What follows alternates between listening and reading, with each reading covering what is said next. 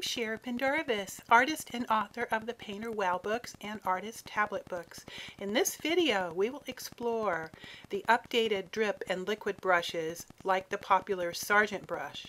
In the painting that you see here, Downstream Summer, I used several of these brushes. This is an in-progress painting. The color palette is inspired by the warm summer that we've been having. I used the Sargent brush, Real Bristle Soft, and others to paint the study. These brushes paint with a luscious, wet, oily look and feel, and you can mix new color with existing color. Painter 2018 brings artists important new versatility with popular brushes like the Sargent brush variant of artists' favorites that incorporate liquid and drip technology. With 2018, brushes that use the drip method and all subcategories and the plug-in method, liquid subcategory, are even more versatile. Prior to 2018, these brushes could only paint on the canvas and on layers with existing color. Now artists can paint on new, empty layers with these brushes. Let's explore some of the default brushes that use these methods. As you can see, I've made a small custom palette, and to do so, I chose an individual brush in the brush selector, held down the shift key, and pulled it out to create my custom palette, and then I followed the same procedure to add more of these brushes to the palette. I did a search so that I could pull up some of the brushes. You'll find the search underneath Window, Search, and you can search for liquid like so,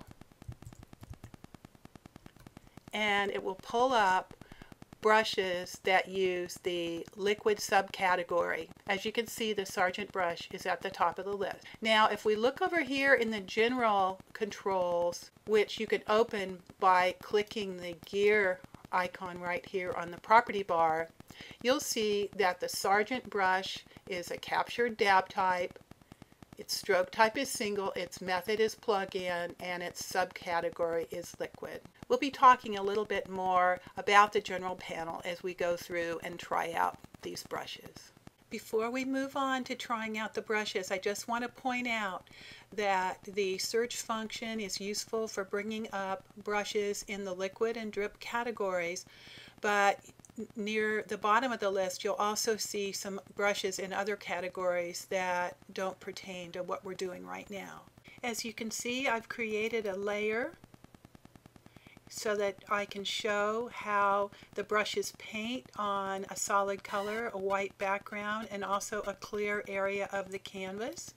As you can see, I can turn these layers off. We do have a transparent layer here. I'm going to start with the Sargent brush.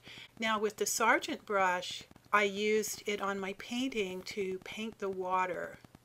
So I was able to get a lot of really beautiful color overlay here by adding new color and brushing back and forth across the area. So I'm going to select the Sargent brush by clicking on my custom palette here. You see Artist's Favorite Sargent is chosen, and I'm just going to make some brush strokes up here, and you see how I'm able to paint new color but also pull out a little bit of this blue here. And if I paint strokes across my image here, you see that I'm also able to paint thinner strokes, oily strokes, and reveal some of the underlying color. Now the next brush I'm going to demonstrate is the Real Bristle Drip. Now here you'll see the options change in the general panel, and now we're using a brush that has a drip method and a drip subcategory. Now we'll make a mark here, and you see we're able to pull this blue color out onto the white area here. We'll paint a puddle of paint and see how we get that beautiful transparency. And if we paint over our image, the colors blend with what the underlying colors that we have in our image. And I do have Pick Up Underlying Color chosen right now. We'll look at how it works with that turned off. With the updated features in Painter 2018, we're also able to use pick up underlying color on layers with these particular brushes. Now the next brush I'm going to demonstrate is the Real Bristle Soft. I use the Real Bristle Soft in my image to paint the clouds. And we'll first make a stroke here so you could see the beautiful bristle look that it has, and we're able to blend with the color that we have here.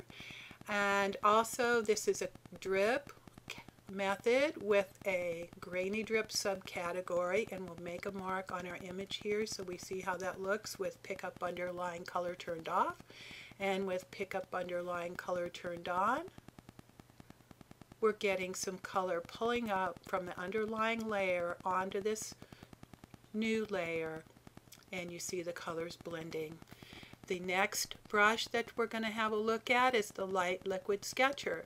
I used a small Sargent brush and the Light Liquid Sketcher to do these expressive thin brush strokes in this part of the water.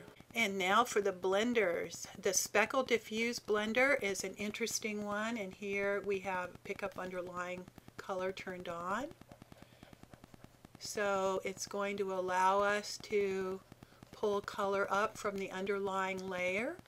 And if we turn this off, then we're just adding a little bit of this lavender color that we have chosen.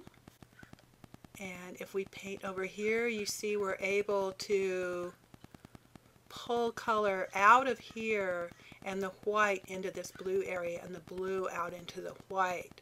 And this particular brush uses the plug-in method, and it's a liquid brush subcategory.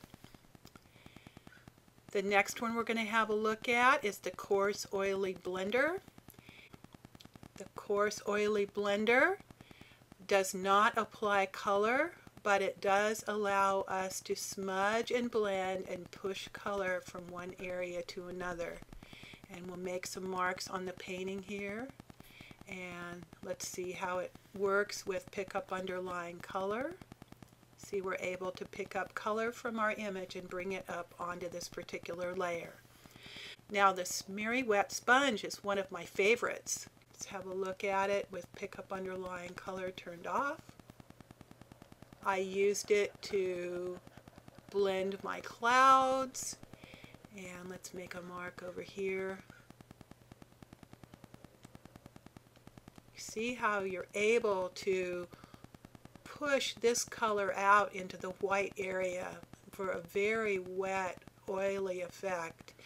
And it does have a bit of a grainy look to it as well. Now this one uses the drip method, and the subcategory is grainy hard drip. So it's quite dramatic, fun, and a very expressive brush.